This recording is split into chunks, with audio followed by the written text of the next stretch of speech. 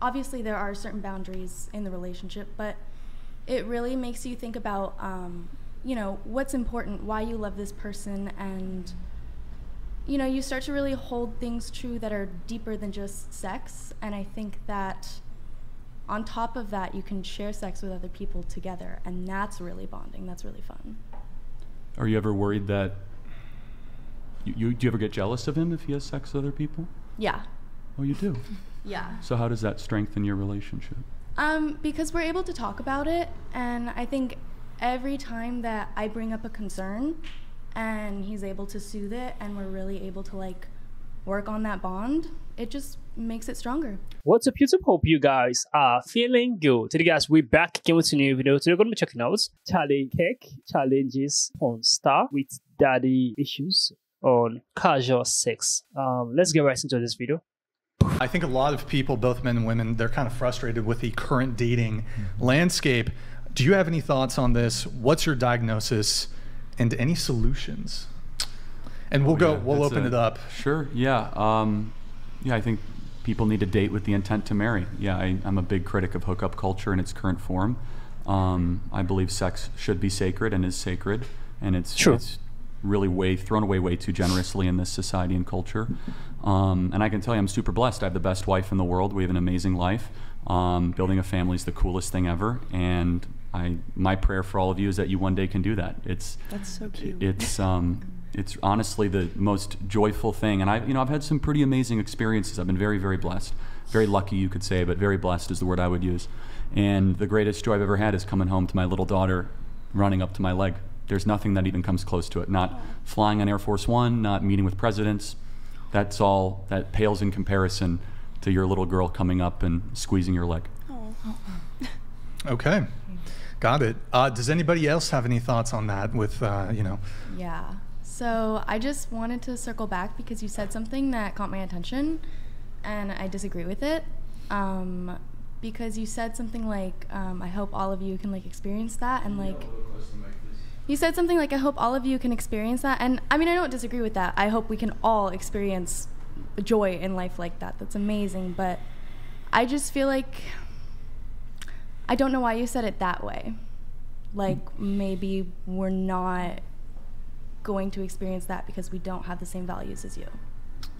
Is that what he said? From that, I thought it was. I don't think that's. I don't know. That's not the impression I got. But if Charlie wants to answer. Well, if I said it that way, I didn't mean it that way. Maybe you can tell me more about your line of work. What would you like to know? Do you think that it's going to create a good, happy family in the future? Right now I'm working on it. Yeah, me That's and good. my boyfriend are doing really well in our relationship, and honestly, I think contrary to what most people would believe, I think being in porn has strengthened us. Why is that? I've never heard that. Yeah. What can you tell me why? So basically, like, being in porn and having sort of like this open type of relationship where you can have sex with other people, obviously there are certain boundaries in the relationship, but it really makes you think about, you know, what's important, why you love this person, and, you know, you start to really hold things true that are deeper than just sex. And I think that on top of that, you can share sex with other people together, and that's really bonding. That's really fun. Are you ever worried that... What? Do you ever get jealous of him if he has sex with other people? Yeah. Oh, you do? Yeah. So how does that strengthen your relationship? Because we're able to talk about it, and I think every time that I bring up a concern and he's able to soothe it, and we're really able to like work on that bond, it just makes it stronger. Have you ever, when you were having sex, do you ever think it's more than physical? That maybe there's emotional and spiritual connections you might be introducing? No. So it's a purely physical experience? Yeah. See, for me, sex is more than physical. It's actually, that's the least part of sex for me, because I get to share it with my soulmate.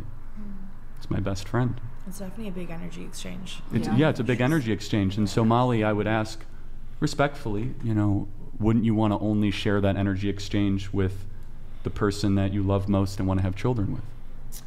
I think sex can exchange different types of energies. So like you can exchange an intimate type of energy, or you can exchange a really passionate, like horny type of energy. You can exchange dull energy during sex. You can exchange manipulative energy during sex.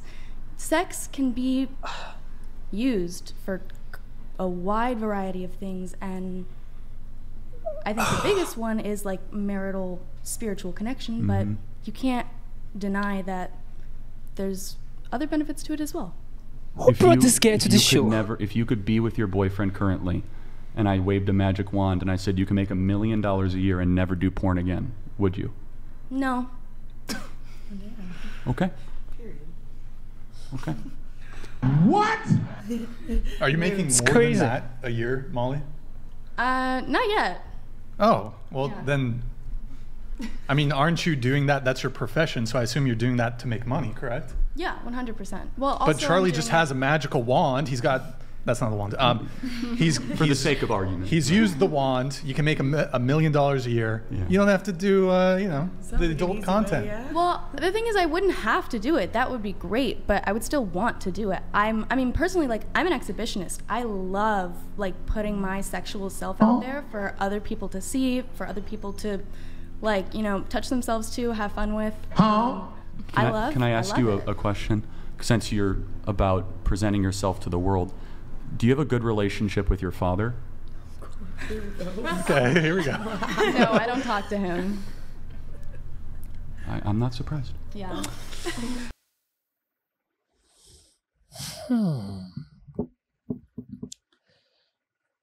This is a lot. This is a lot. I am ashamed of our generation, to be if I'm to be frank. Because how in the world will someone think like her? Like, how in the world does having numerous sex with other partners, with other people, strengthen your relationship? It is silly of her to use such word during this podcast.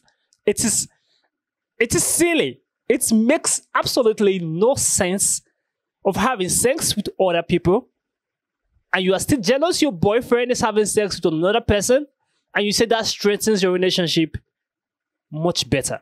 It's crazy. Anyone who thinks about that and say he's right is delusional. He has some mental illness. This is God. Because people think like this? Like, seriously, do people think like this guy? Because it's crazy. She has daddy issue. She does not care.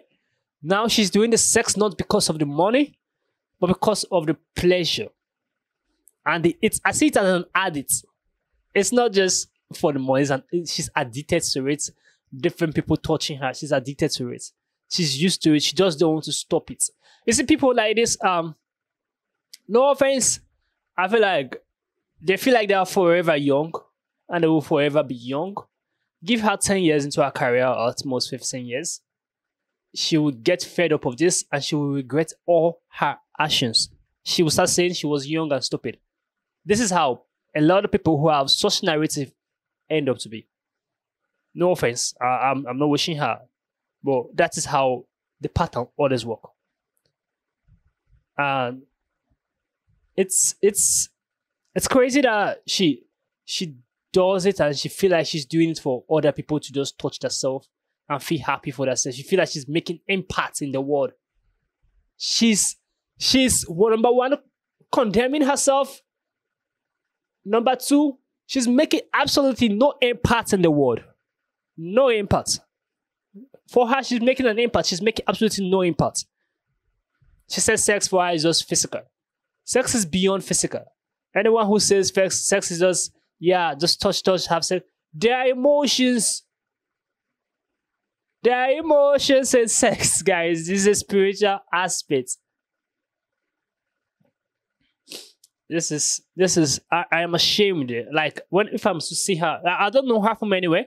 I don't even know her. But I am ashamed that such words are coming out from her own lips. This is our generation. Like, we have to pray. We have to pray. We have to pray for our life. We are I would say, I don't use the word condemned, but it's terrible, guys. We need to pray for our life. We need to seek God back. We need to ask for forgiveness. We need to give our life back to Christ. This generation is getting really, really bad. Really serious. Because if a young girl like this thinks this way, it's terrible. Comment down below what you think about this video. Give us a thumbs up. Share this video to as many as you can. Subscribe to our channel. And we'll see you guys in the next video. Make sure you stay safe. I just want a bag, like an old lady. I'm backwoods smoking, I don't own papers, pass that 808. That don't shake her. Oh, bitch, you know I'm grinding like a pro skater. Baby mama bugging, I'm so quick to hit ignore. Buku bitches in my bed, I got scales all